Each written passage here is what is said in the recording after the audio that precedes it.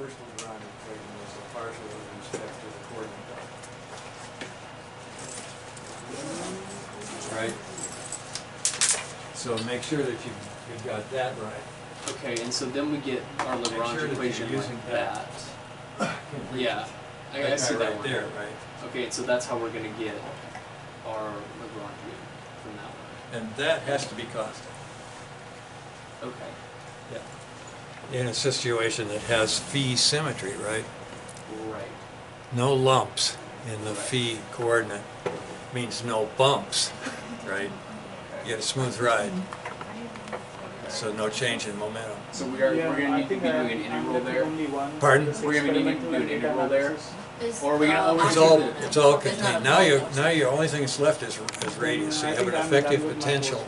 Yeah, I'm done after this one. So that involves the gravity. Yeah, I know. I'm just trying to figure out how to solve this one. So we have the momentum, which is constant in the phi direction, and so then we take, in order to kind of get something out of this, we need to take the derivative of the Lagrangian with respect to, I guess, phi dot. No, not phi dot. Depending on what courses actually offer.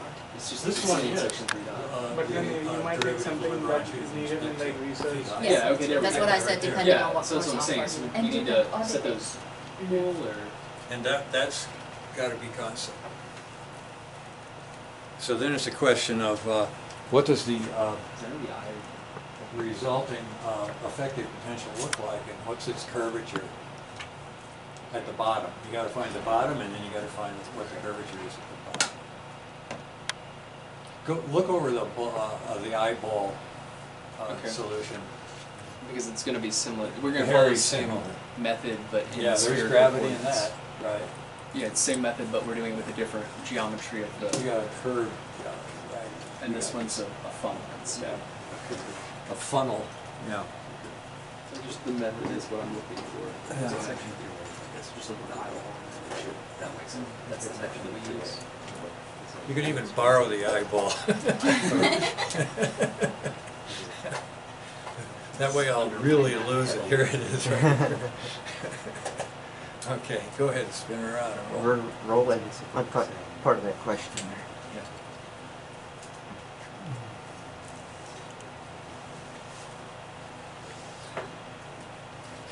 Okay.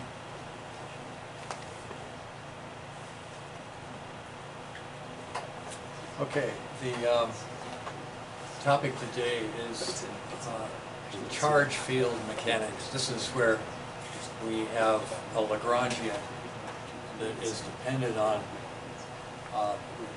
something that, if you recall, the potential of a Lagrangian should only be a function of coordinate, not of momentum. Well, we're going to break that rule today with the introduction of the electromagnetic fields. And one of the strangest things about an electromagnetic field is our first slide over there shows it, is the weird situation in which you apply a force on something. Say, I'm going to move this thing over to here, and you go like this, and it responds by going this way, or this way, or that way. In other words, perpendicular to what you're applying.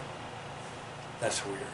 I mean, we're not used to that. We don't, unless you're very familiar with rotational motion, you're not used to it. Okay, the forces you feel at a carnival, Coriolis forces, they act like that. So that's a mechanical analog. And we have even better mechanical analog set up today. I hope it works.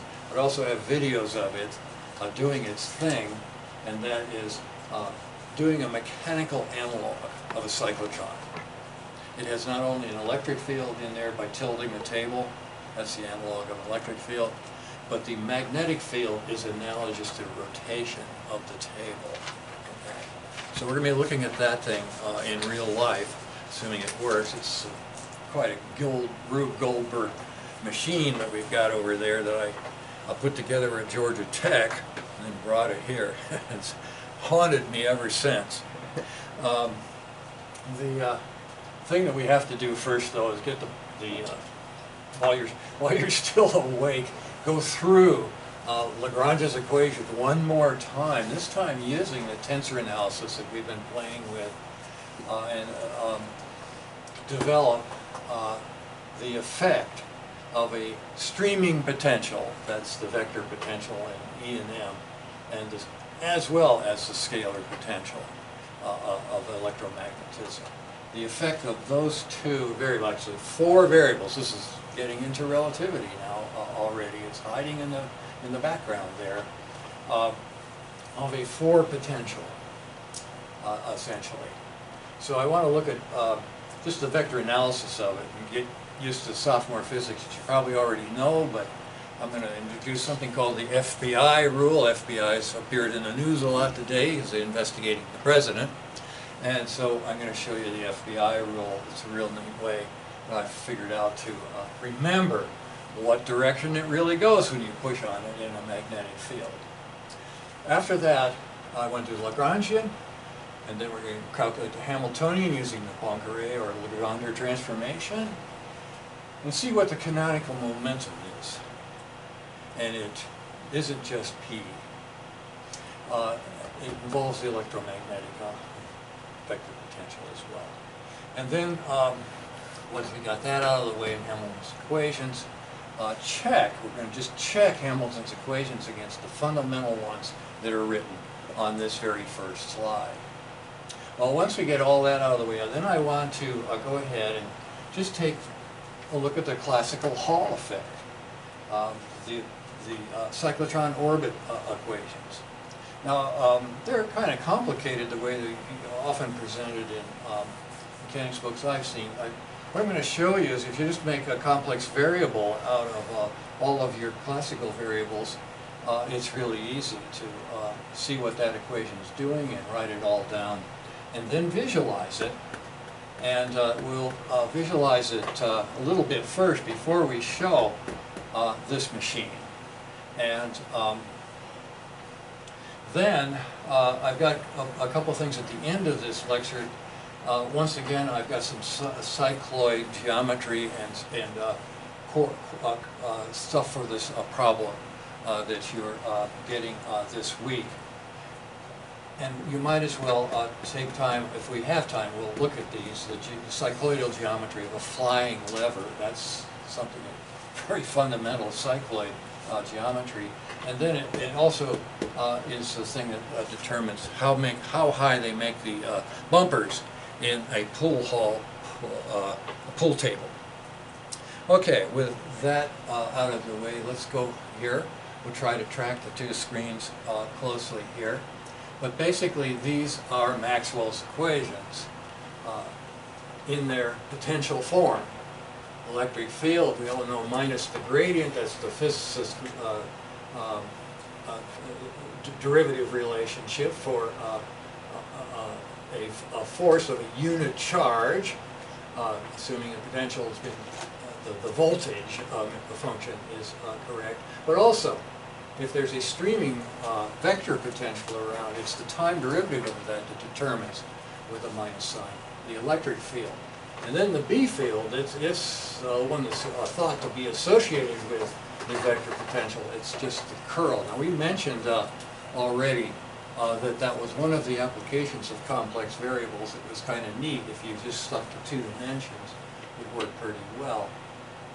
In any case, this rule right here for remembering how they appear in, well, here's Newton 2, and that's all you'd have if you're just worried about an electric field. That would be the force, the electronic charge, or whatever charge times it, would be the force. So this is just F equal ma for electromagnetism. But this guy right here, the V cross B, that's the real fly in the ointment. That's the one that says if you go along and push in the direction of V, you're going to feel a force that's perpendicular to it. And that force's direction is most easily done by the right-hand rule. Now, it always was agreed that politically the FBI was on the right. Okay, and that's certainly true in the 60s. Now it's kind of taken a different side. okay? But nevertheless, you use your right hand, and you just on the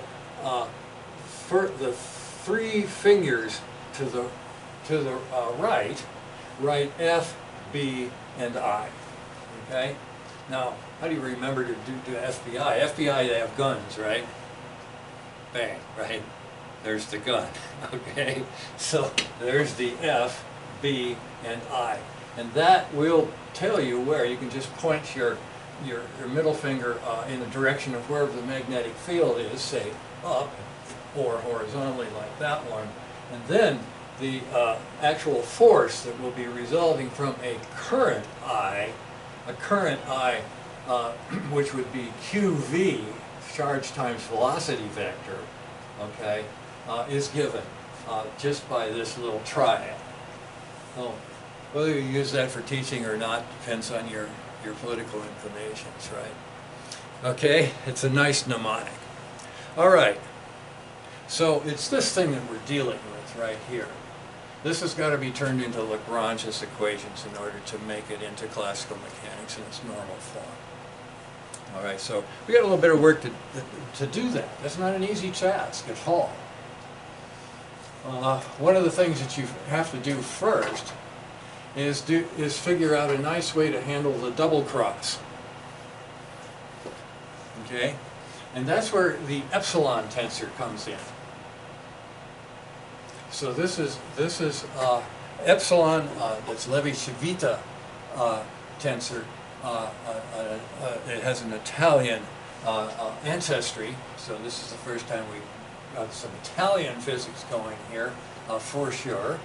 But in any case, this tensor is totally antisymmetric, and it's the basis of a whole other way to do the kind of stuff we're doing here, using what's called exterior calculus and antisymmetric forms, which I tried to give a course in it once, and it was a complete flop because it's kind of abstract, and maybe we come back now that that gravity has become a real field.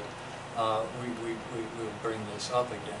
But in any case, the idea is that this tensor right here is what we use to make a cross product. So the basic idea of it is that it is completely antisymmetric. That means that if any two indices in there, if any index there equals another one, you have nothing. So there are a very small number of components of this thing, basically permutations of the number of dimensions that you're working with. In this case, we're working with 3 dimensions. So there's going to be 6 values that it can have, or 6 positions of the indices, and then it can either be +1 or -1, or most likely 0. So that's the basic idea. If I have I, J, and K in alphabetical order here, and I just cycle them along, I will maintain that value of +1. But if I just flip a pair, like IJ here to JI, I pick up a minus sign. Same thing if I flick J and K with each other, like I did here. Or if I flip this thing, I and J, I'm sorry, if am I doing this right here? I want to make sure I've got the right thing here. I've left K, that's strange, J. I think you just started a cycle on the bottom. This is a cycle, right? Mm-hmm. It should be positive. Okay, this, yeah, god damn, I should have looked at this a little more carefully. But anyway, there are 6 cases where it is just a cycle, and that should be those 3. A little bit here I bring the J here. It looks like I just flipped K and J on this one, so this one should be down here and this one should be up here. This one would be minus. Then he put, jeez, how could I miss that? That's terrible. Okay, but in any case, this one is a cycle. All of them have changed position. That means there were 2 flips involved, and that makes a minus times a minus, which is plus. So, 6 permutations that are odd, 6 permutations, three permutations that are odd out of 6 factorial, 3 factorial, which is 6, and then 3, if I switch these two guys right here, that are even. So the idea is that when you're making a cross product and you're looking for the jth component, then you would do an epsilon A, B for those 2 components on J, and that would give you the jth component of the curl of A, that is del cross A, partial cross A, AB. So we'd be summing over these. There'd only be 2 terms to that sum. Okay, X, say J was Z, then there would be an XY and a YX with a minus sign. And that's kind of a nice way to write curl that is generalizable to higher dimensions, I might add. And then this whole thing right here, I and J, that's taking this curl A, which is B, the jth component of B, okay, and crossing it with the V, that is I and J now appear being summed over here to give me the kth component of this whole thing here, okay? And then this thing inside here is given by another epsilon tensor that represents the calculation of the del cross A. So the first one is V cross this thing, and this thing has a jth component, I component, it's just there right there, on opposite the thing that says the whole thing. Now this sounds confusing, and also it's more than just typographically confusing, but it's actually the simplest way to handle this kind of stuff. And as I say, it is the way that they do exterior calculus. And they use just really one identity, if we're only confining ourselves to a couple of products here. This one is the thing that turns this into an expression that just involves delta functions, which are kind of the opposite to the symmetry Levi-Civita tensors, the ones that we've been working with, the Kronecker deltas. But the basic idea is, and this is an easy thing to prove this thing because in 3 dimensions there's only so many things that you can write out, and that's probably the best way to do the proof of this funny relation here. But the form of it is interesting. Say you take one index from this and one index from this. Let's take the last indices. Okay, so I got a Kij here, I got an Abj there.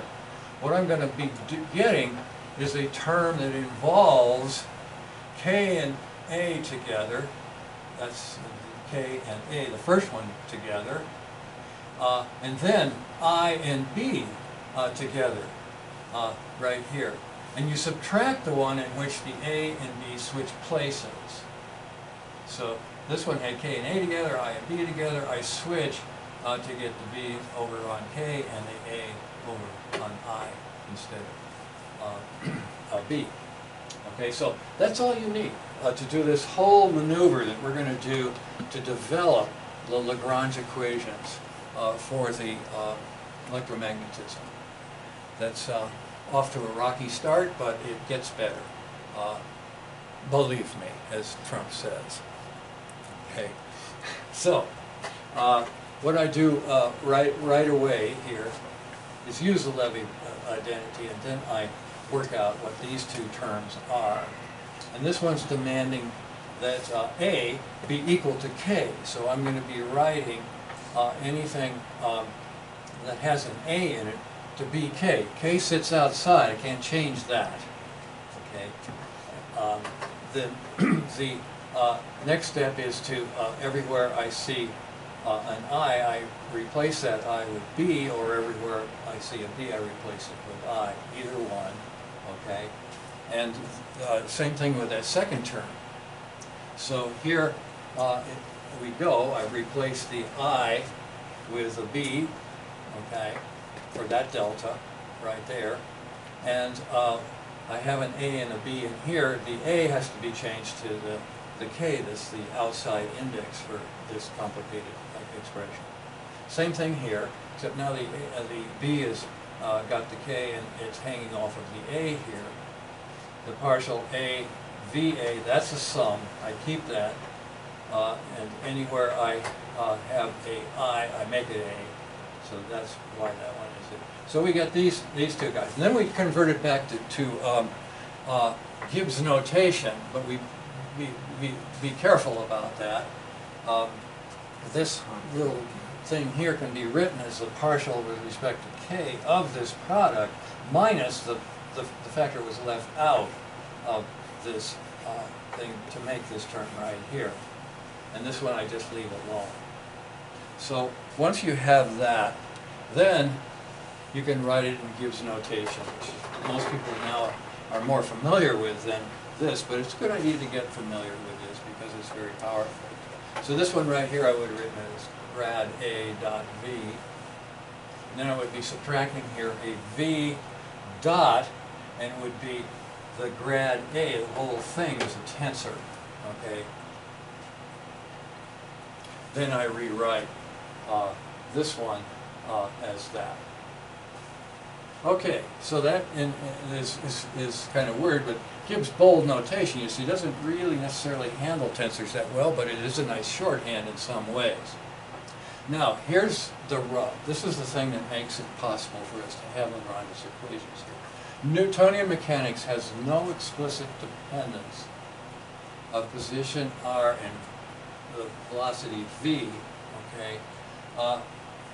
As well, basically what we're saying is that those really are independent variables, and the r partial derivative of v, or vice versa, identically zero. Okay, so this one's got to go. That has got to be identically zero for mechanics. We, from the very beginning of Newtonian mechanics, think of a particle as being placed at a certain initial position and given an initial velocity. And those are two independent things.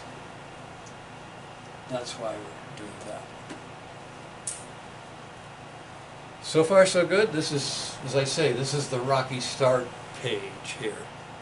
But it's what we need to go into the Lagrangian and Hamiltonian of electromagnetism. Very fundamental stuff. Okay, let's go ahead on this screen till we get everything that we just said. All right? Okay, so we're going to bring this up and take this thing into Lagrange's form. That is our job right now. V cross B equals the gradient of the dot product of A and V, and then V dot, this weird tensor here, the gradient of A, gradient of a vector. That's a whole matrix, which when dotted would make a vector that's the same character as this gradient, and I say rank, I should say, as this, and this of course is a vector, three-dimensional vector.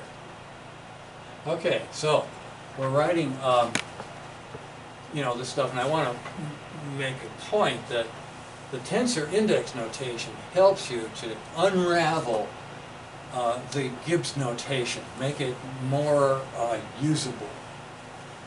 I can do, you know, a grad A, that's a tensor dot a vector, I can do the vector dot grad A, I can do grad A dot V, you see, all of these things can be written in a notation. It's much more non-ambiguous. In other words, it's much more explicit.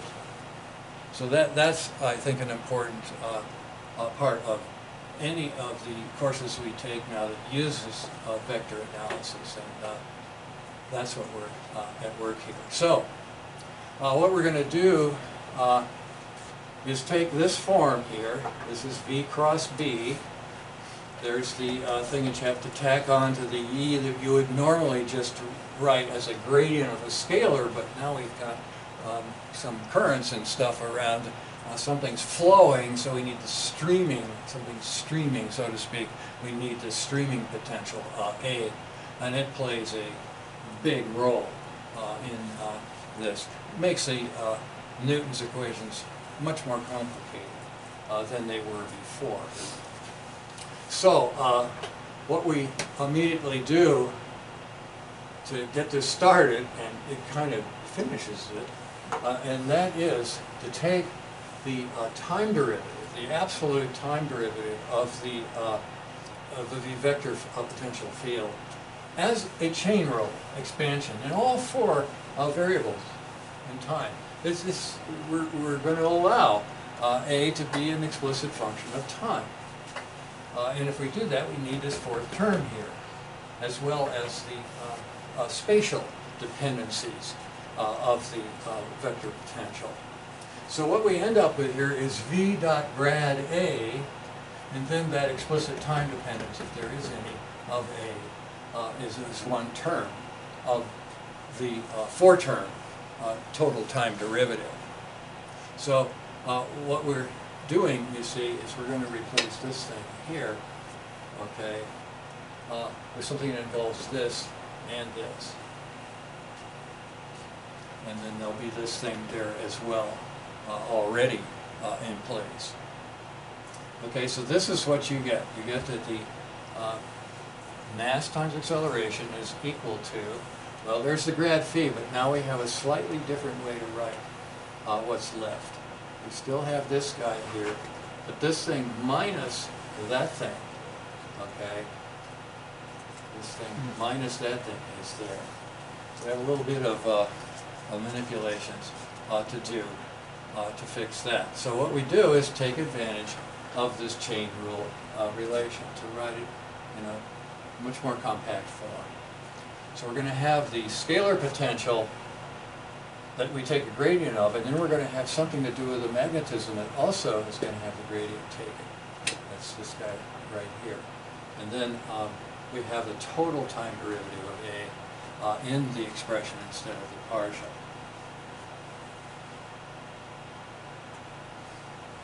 Well, we start sliding some terms around here. This is the, we're isolating here, kinetic energy. And that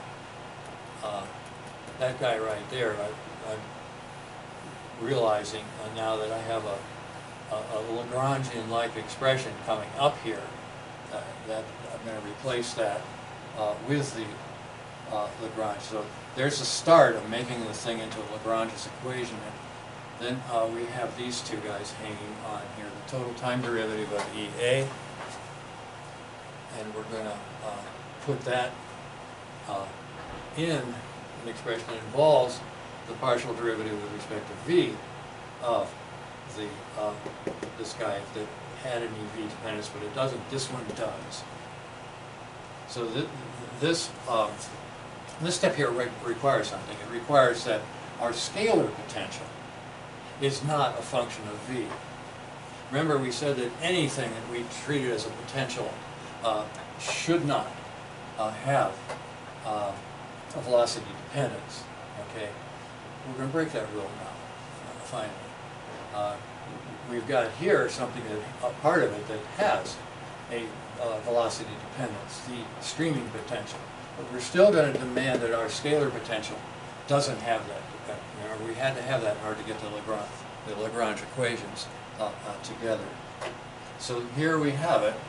This is the form of Lagrange's equation, where this crazy thing here with this scalar potential minus the velocity dot the vector potential is in the place that we would normally just have a potential phi. Okay, and there's the partial derivative with respect, the gradient of that with respect to space, and then this is a velocity gradient right here. That's the kinetic part of the Lagrange's equations. And we're almost done. That's the way to write it, if you're going to write it the way we have been writing it. Okay? So you see, this is really weird stuff. I mean, the stuff that's going on here, behind the scenes, is just, it is still mind-boggling. It's still really quite wonderful. Things to, any way you can find a way to begin to understand these, we treasure.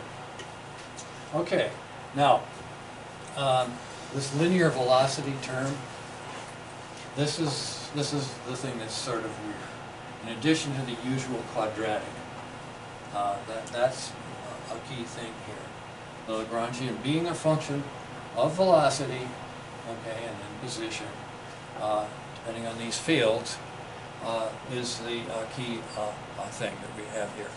So I'm going to catch up with this screen here. So we end up with Lagrangian at the bottom. It is interfering a little bit with our screen optics, but that's the thing that we want to work with here. Now, we still have one more step to go, and that is to make a Hamiltonian out of this. This is a very nice Lagrangian, but what do we do?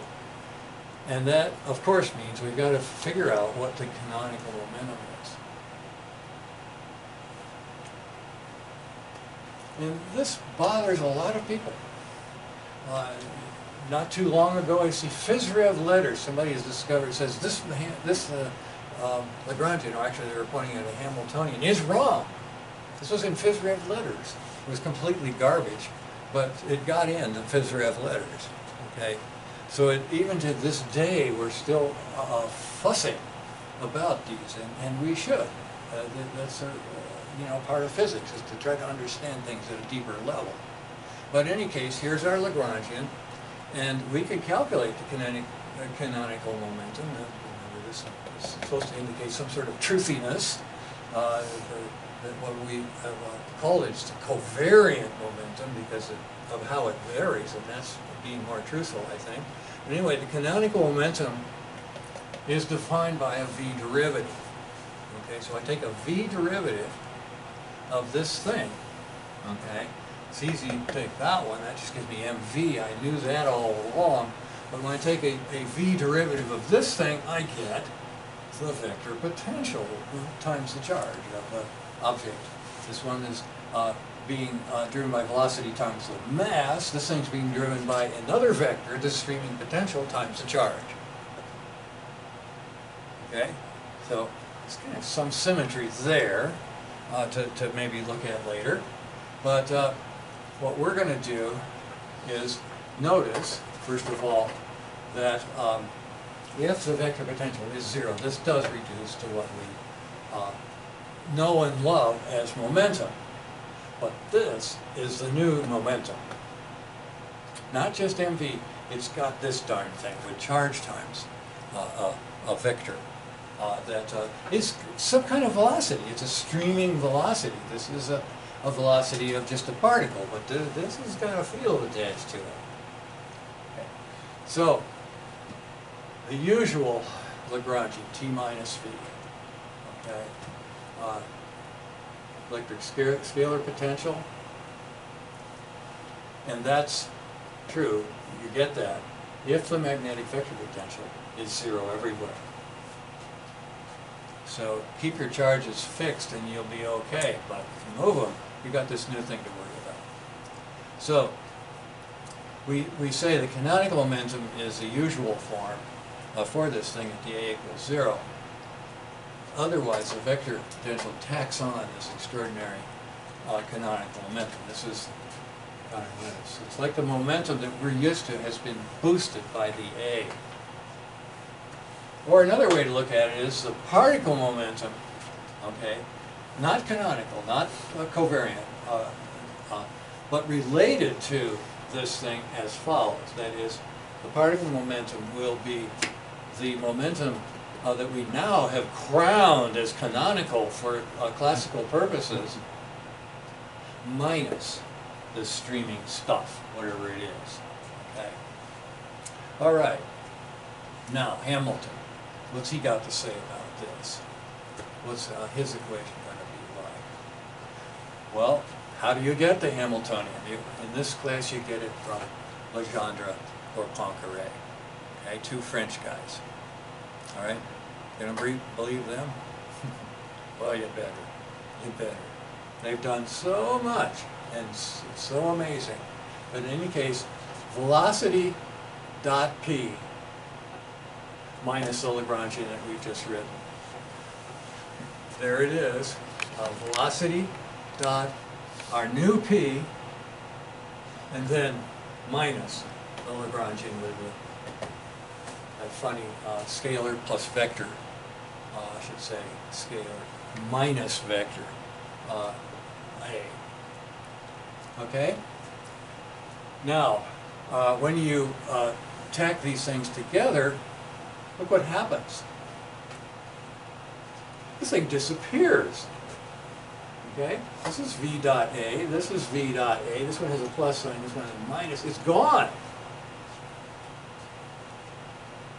What, have we made a mistake here? Is this a typographical error like, you know, having so many of these days? No, it isn't. That's the original Hamiltonian ignoring magnetism. And it's numerically correct.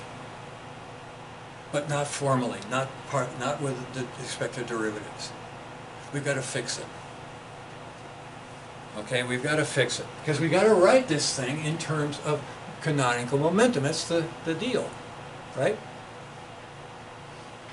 And that, by the way, is a relativistic truth, but we won't get that till the very last day or so of this class. But the vector potential seems to cancel out completely, leaving you with a t plus v and a scalar potential. Okay?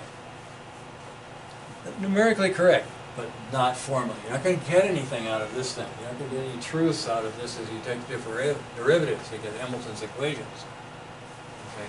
So the Hamiltonian must be an implicit function of p. Must replace the velocity v using particle velocity is equal to the canonical minus the streaming times the charge.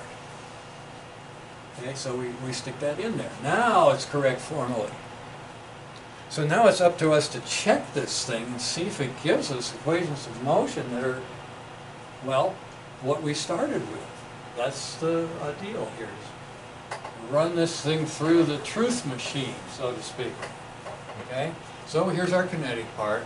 Here's this weird thing. That's the coupling that you deal with if you're going to play with Hamiltonians. Actually, it's called the minimal coupling because most of the time we're going to say the p, which is a partial derivative, the divergence of A is 0, so we often pick up, shall I say, a gauge. That's a weird kind of way of saying a quantum mechanical coordinate system for describing this thing. We leave that one out and just have A dot P. But it shouldn't make any difference if it's classical because P and A can be on either side of this equation, so we really need to just cancel that 2 there and go about our classical business. But then we have this thing right here. This one is kind of saying that the electromagnetic field is an oscillator with an amplitude. And that's what really A stands for, is the amplitude of something that drives the electromagnetic field. And then we've got our old friend, the scalar potential there. Okay, so let's take these things and see if I went ahead and expanded the thing here in its correct use of variables. Let's look at Hamilton's velocity equation. What do we get if we just ask for what's the partial derivative of this thing with respect to p? That is kind of neat to see. Basically, you can look at this one right here, since this thing isn't a function of p, and just write it out, and there you go. That's the velocity. That's what we said our velocity was. Here's the particle velocity, and then divided by m. There's the canonical thing divided by m minus this. So there's some kind of shift going on here in velocity, but that's what the first Hamilton's equation says. Okay, that's just a copying the particle velocity relation that we use to replace the velocity with this this canonical momentum. So now we're going to start writing all this stuff in indices because we've got some curls and gradients, divergence, and all that kind of stuff. The p dot equation of Hamilton is this one. P dot A equal minus the partial derivative of h, the Hamiltonian with respect to coordinates. So I've got to do a minus a partial of this thing and a minus a partial of the phi that's Hamiltonian has tailing along here. And the result is this, but that doesn't look like anything we've seen before. We do have to work on this thing a little bit. Well, we recognize this thing right here is what we call velocity. Okay, and then we also have here, this is a relation that follows more or less from what we have said the electric field should be. This is Maxwell's equation coming to the rescue here. And so we've got these two things. This one is a derivative with respect to the coordinate, this one with respect to time. The electric field is just sitting there, for the moment anyway. And you can turn that thing, yes, if you take back to our definition of a partial derivative of A being a total derivative of A minus the chain rule coordinate sum, okay, which better to write this way, and just put a dot on the thing for this one, but there's the partial that we'd like to replace there. And when you do that, you get a lot of cancellation. You get the A dot here to cancel the A dot there. Things are beginning to look up. We get this V and this partial minus the V and this partial. Okay, is that anything we recognize? Yes, it is. It's V cross B, and there's E. We're back to the what they call the ponder motive F equal ma equation that we started this whole thing with. Now, this is the point where a Trumpian professor says, believe me.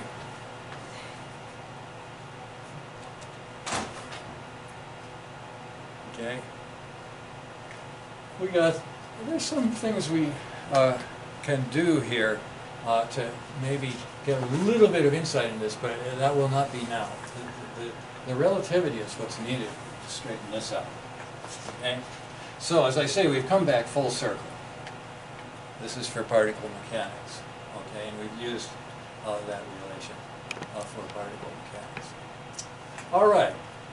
Well, let's go back to sophomore physics and just work out how the things move if you have, well, first an electric field. And in our mechanical analog, this will just be the ability to slope the table, okay? I can make an electric field in one direction using that funny device that we'll look at later. So that's the gradient part of all of this, and a scalar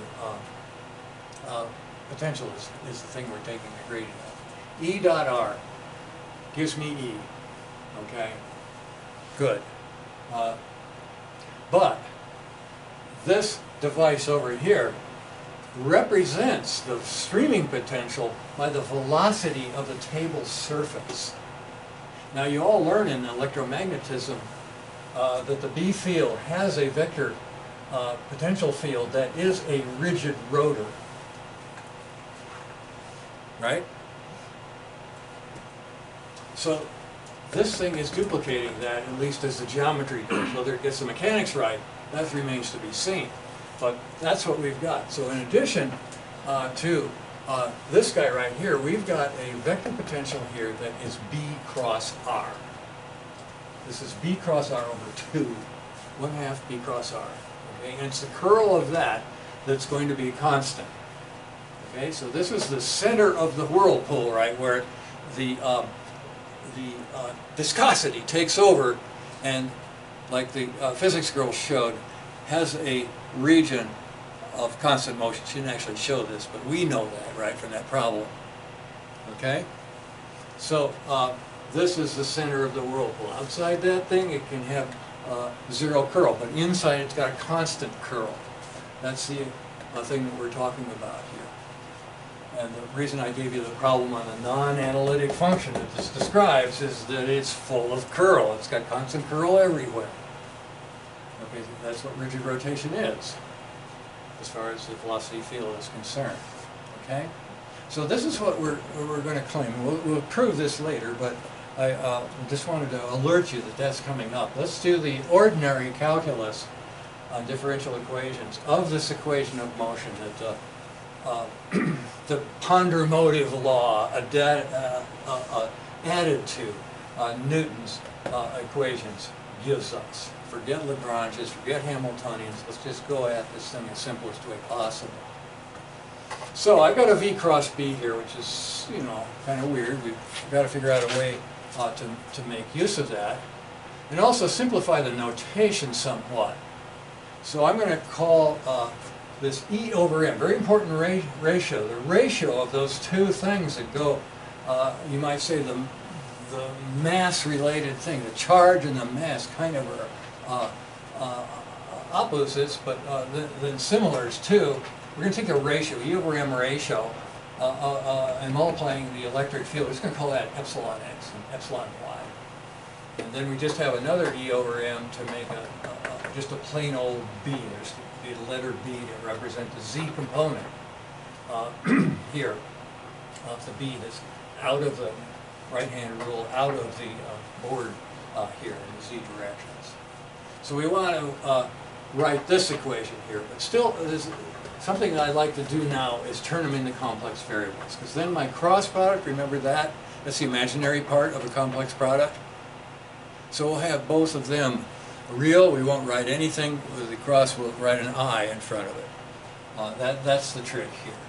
Okay, so this is what it would look like if I use Gibbs notation with my epsilons. Okay, that's what it would look like. And of course, the cross products of the unit vectors that I'm using here are well known.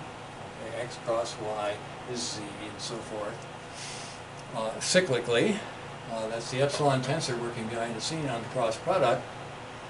But what I'd like to do is say, I'm going to write the velocity as Vx plus I Vy. Okay? The replacements here are the Ex will just be a 1 that's silent, and the Ey will be an I. Okay? That's the trick. All right? Make use of that stuff that we showed in Chapter 10 of the review unit. So my electric field, my epsilon, is going to have an Ex plus Iey to replace just the vector. So I won't be writing vectors, I'll just be writing numbers and taking care of 2 dimensions all at once. So our new equation is V dot equal epsilon, a complex epsilon, minus a complex velocity, but just I times it. Okay, that's what happened right here when we took that part of the Gibbs notation equation and turned it into complex variable. So we've got this IV, and the I rotates by 90 degrees, basically. That's what is making the coordinate y out of the coordinate x. Okay? So those are replacement, and there's our equations. Velocity. And it's going to be, I'm going to do another thing here. I'm going to take away this beta, these extra dangling term here, this minus epsilon IV over IB. I'm going to take that away from the velocity vector.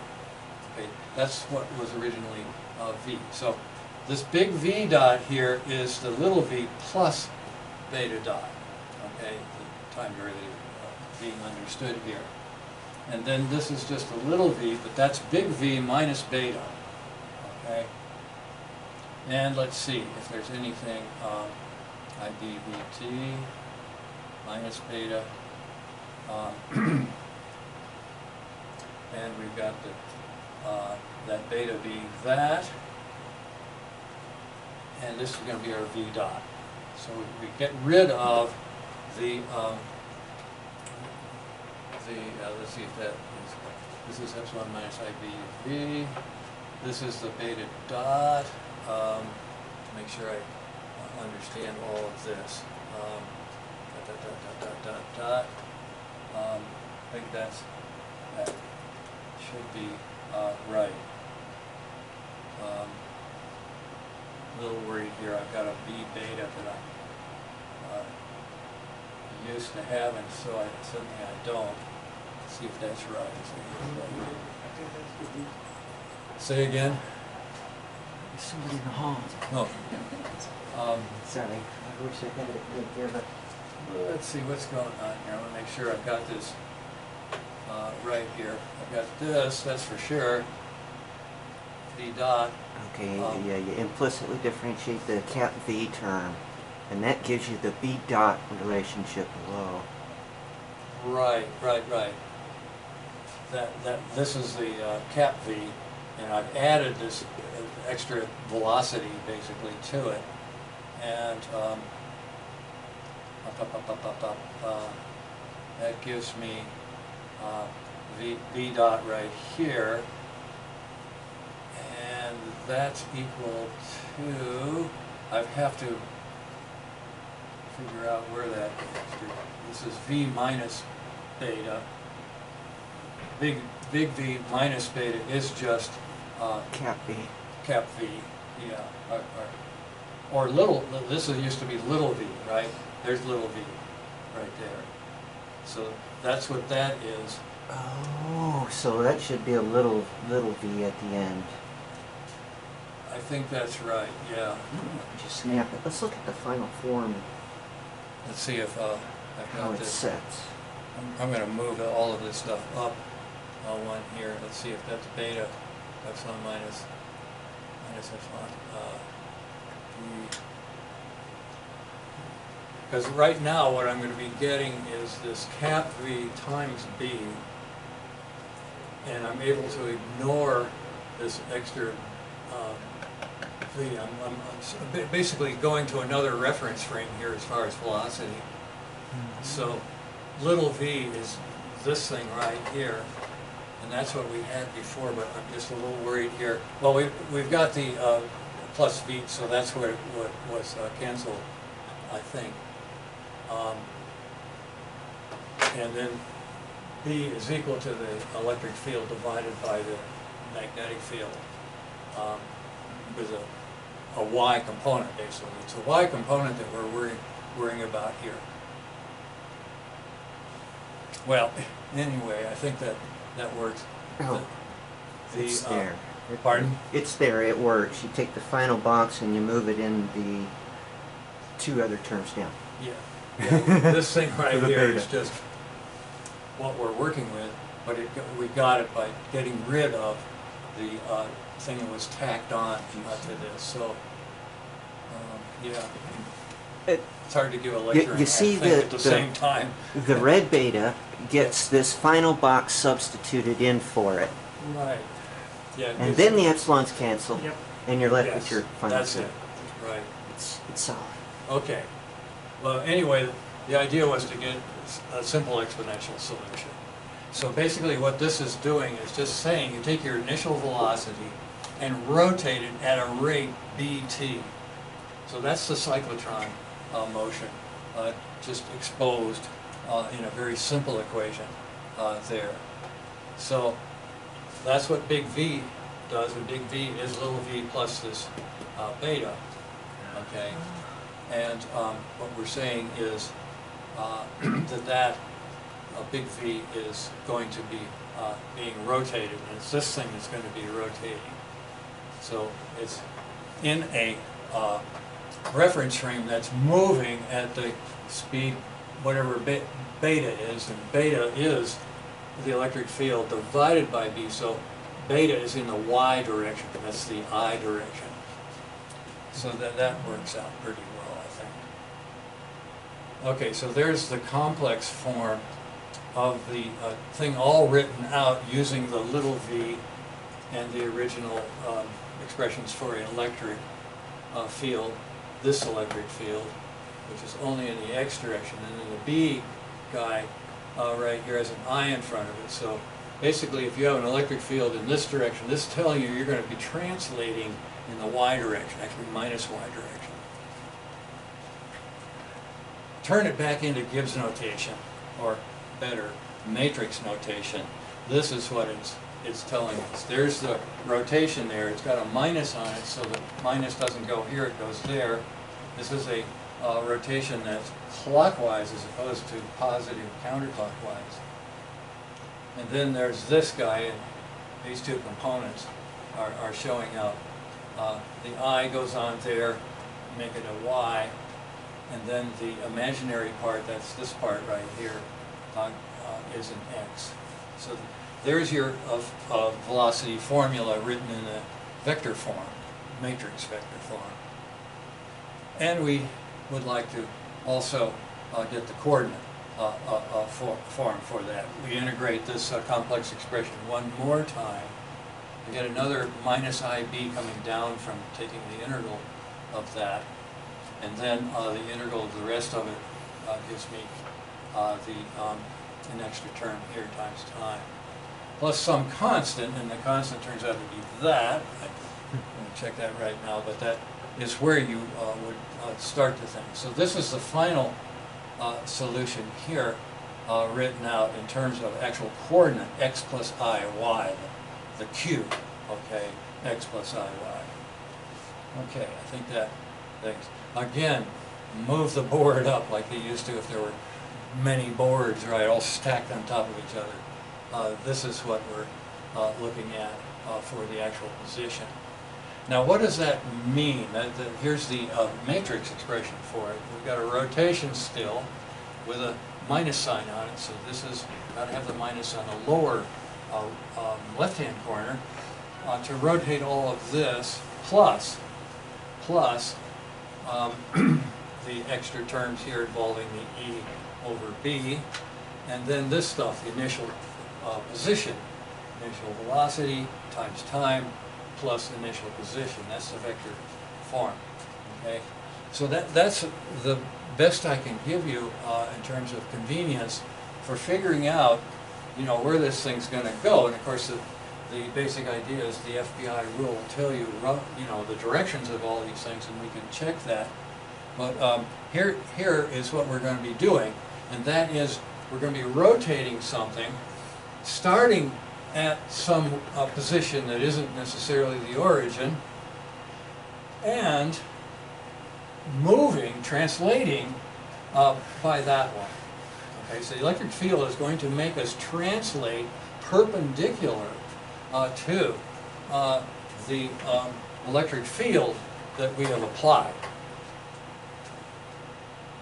That's called the Hall effect when it happens inside a metal or a semiconductor.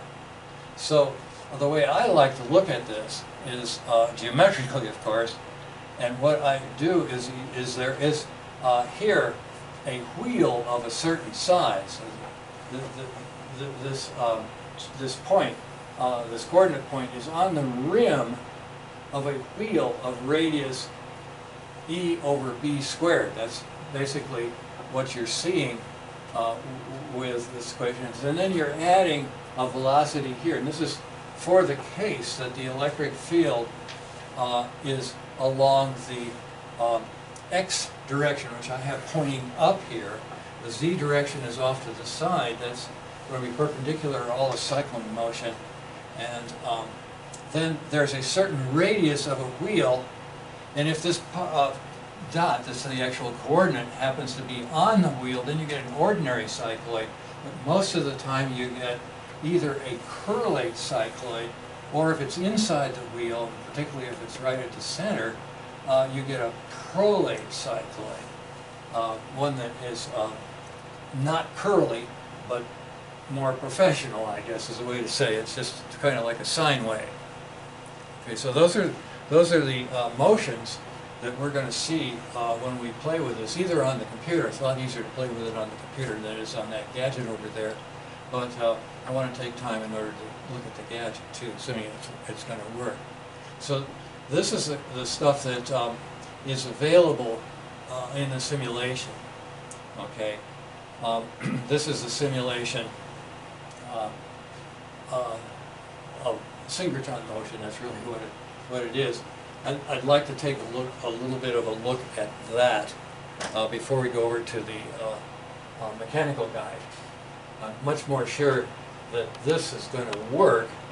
That guy right there has few screws loose, so it may be that it doesn't work as well. But then we'll come back and look at the video of this mechanical device to see that in fact it is possible to reproduce electromagnetism using just plain mechanics, at least in 2 dimensions. Okay, let me go ahead here, and what I'll do is I'll just take this one right here, I think, and just show a typical motion that you got. I drop a particle in a gravitational field, pretend that's the electric field. This is just a mass that has some charge on it, and it cycloids. So that's what's going on here. Depending on what initial velocity I give it, if I give it more velocity down than 0, I think that's what I've got. Well, there's a whole bunch of trajectories that come out of that one. It's really quite a beautiful thing. You see, it's acting like an oscillator, a swarm of particles, all following the cars. Now, I'm going to go back, I think it is to this one, and see if I can get that one to just do one particle. So I'm going to reset T equals now. Scroll down and we'll change the beam to on top Yeah, of it. Alright, it's do swarm. One let's more over. No, undo that and then do this one right here. Okay. That way we'll get something that is a little simpler. So let me erase the paths there and go ahead and reset this one. Okay, so this is what you get with this fairly strong magnetic field here. I think it might reduce the strength of the what we call the Zeeman field here just a little bit. I'm going to bring it down to 0.8, 0.6, 0.3. Let's let it go very slowly. I'll erase path here, and then I'll just let it go. Time equals 0. So wherever I put a particle and give it some velocity, I get a phasor. But the phasor always goes, and this is a field coming into the, let's see, it's right, BZ is positive.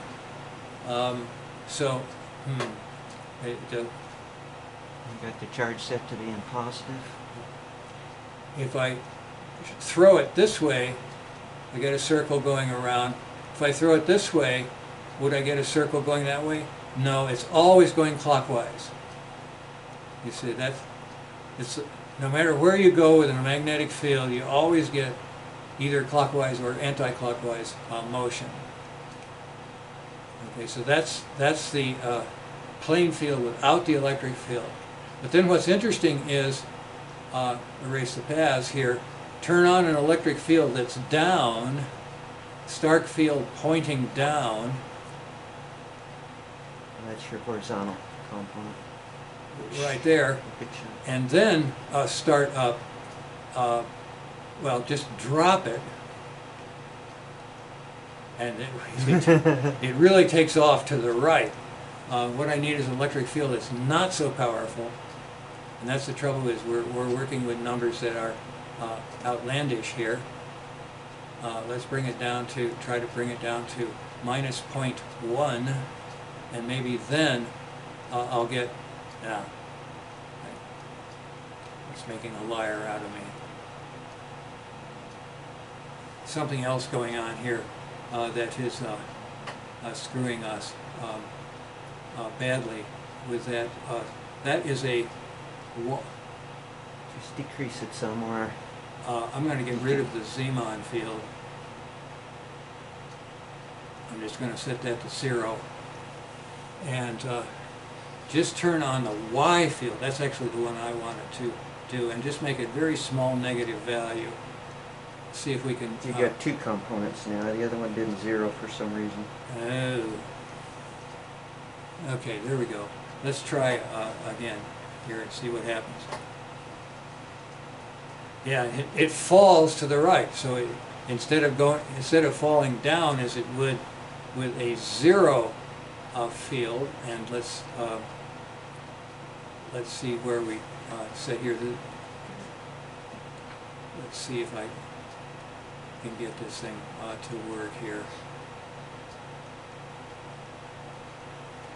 We definitely need canned scenarios for this thing.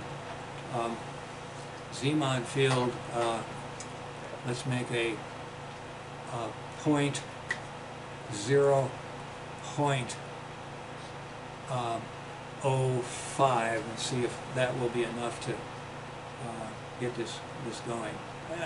Why don't you use the scenario we had and then just take the beam feature off, and that'll be exactly what Okay, you then want. I'll go over to this one and see what we've got. We've got the beam scenario. Do swarm and beam. Just leave it the way it is, right? I think.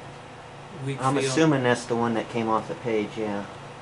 So there we go. With So it isn't.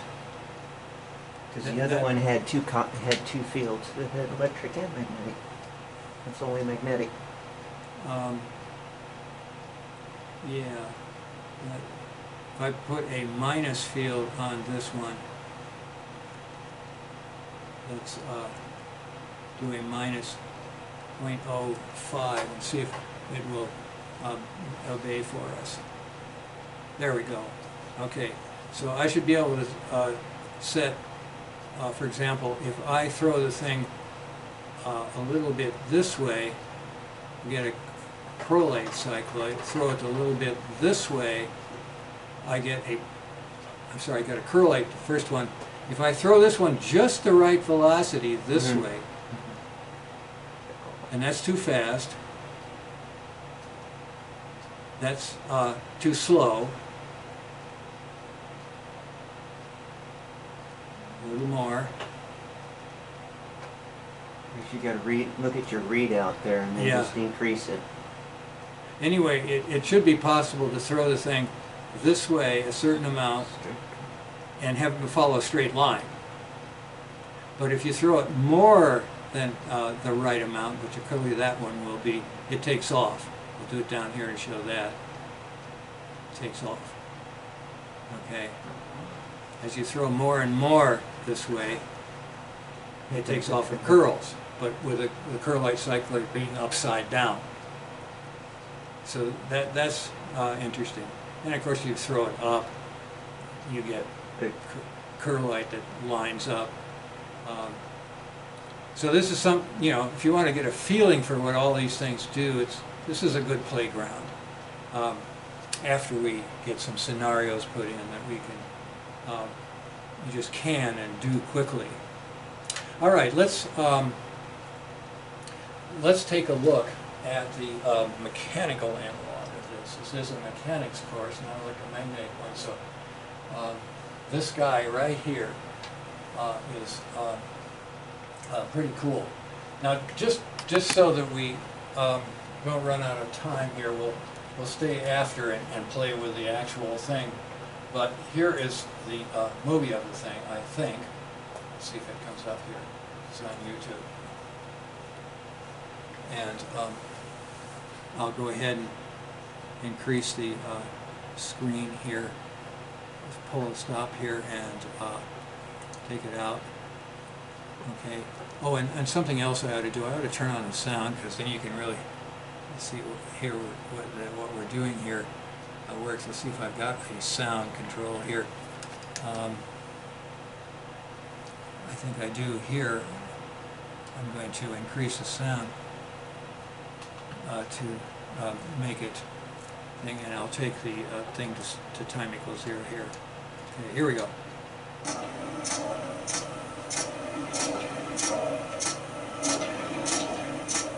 So you see the thing does a cyclotron motion, pretty much in this particular case making the same circle we're expecting in the lab. But it is expanding because the thing slips a little bit. And there's an interesting ratio between what this thing does. If I go 1, 2, 3, 4, 5, 6, 7, in that time it will make 2 rotations. And that we'll try to demonstrate when we actually play with that thing. So let me show you where that occurs in this discussion of the mechanics of the thing. The mechanics of the thing is just an exercise in constraints. That's going to be our last lecture next week in this unit, 2 units. This is just going through the derivation of the equation of motion. Here, v dot, that's the force, acceleration, is equal to the omega of the table cross v. Well, that results in a motion, v dot, that is the change in v, the force effect, is equal to the omega cross v. And here is showing what happens, what this constant, the charge, what the charge is. The charge, that's an E over M ratio actually, is tied up in this. It's 1 plus mr squared divided by whatever inertia this ball has. If it's a solid ball, which is what we've got, that's 2/5. I over mr squared is 2/5. So this is 1 plus 5 halves. Okay, so it's 5 halves plus 2 halves. 7 halves is this number right here. So that's 2 for 7.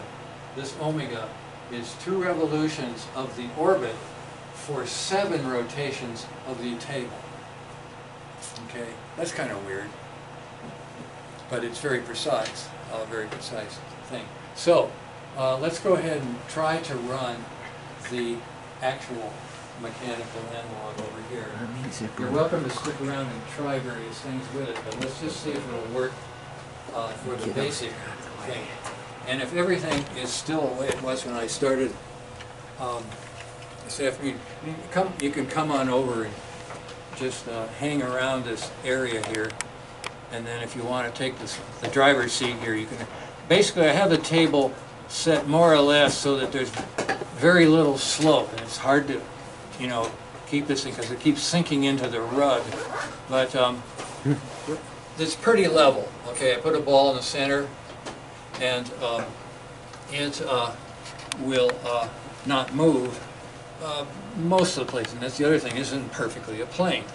But let's go ahead and start rotating the table.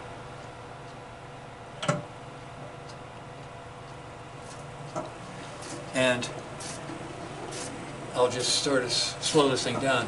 There's the cyclotron motion.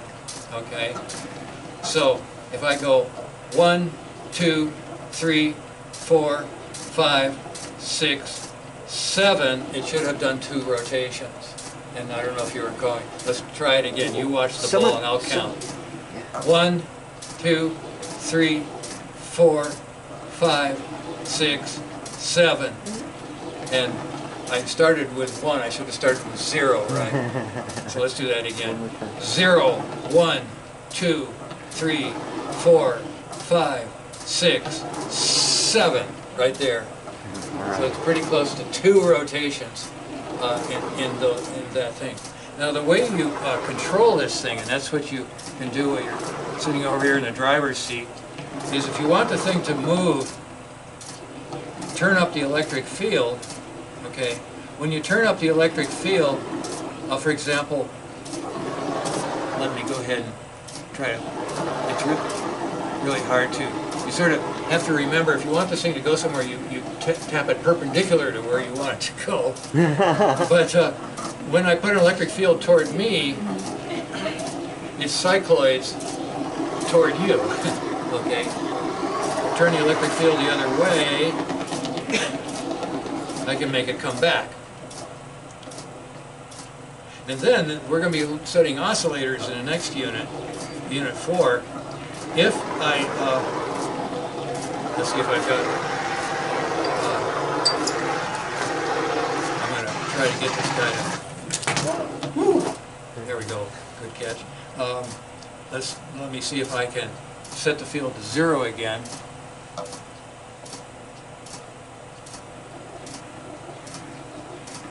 And then I'm going to try to resonate it at, I'm trying to get pi over 2 ahead of this thing. Okay? So I see it doing a little circling. I follow it. Pi over 2 out. This is resonance. If I do follow it, I have to, it's really hard to do it, kind of like rubbing your tummy and scratching your nose at the same time. But that's the cyclotron. That's the old-fashioned device that starts with a charge in the center and then as the electric field oscillates you out and make an accelerator. It's the first accelerators that were ever built.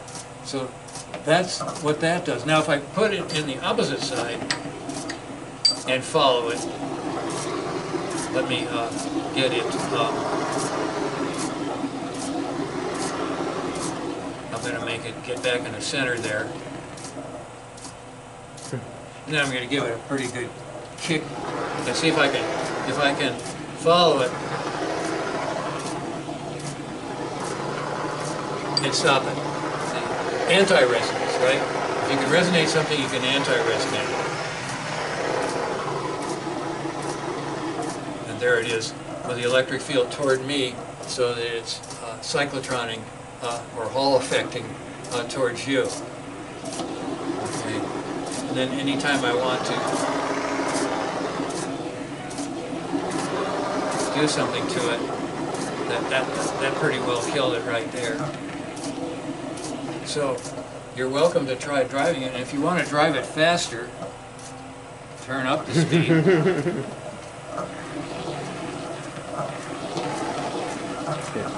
Convince yourself it's not a fence or anything.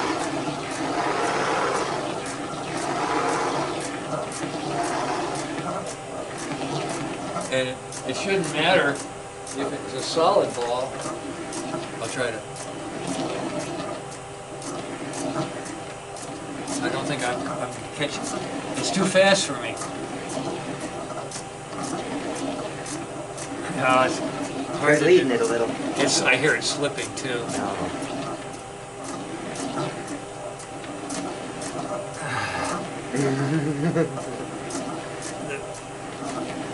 I haven't been able to do it yet. I don't have the motor skills yet. Yeah, it's. I sort of gonna go with it.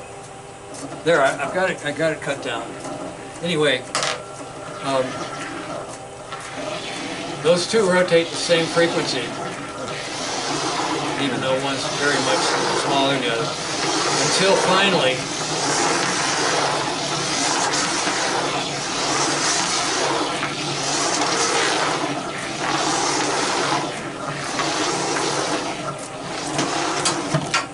now you see the problem with resonance is, while I'm resonating or unresonating that guy, I can't be unresonating the other guy unless they're in sync. You see, so that's what makes a cyclotron pretty squirrely when you don't have the right arrangement of charge. Okay, I'm going to slow it just a little bit down and go ahead and, if you want to, try it. It's also fun to put two balls the same size so they dance with each other, but let me get rid of the electric field. When you put the E parallel either that way, let's see what happened there. I think I undid a wire or something. See if it's heating up. Yeah, I don't know what that was.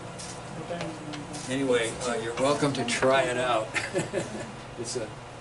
It's a real exercise in. I think that.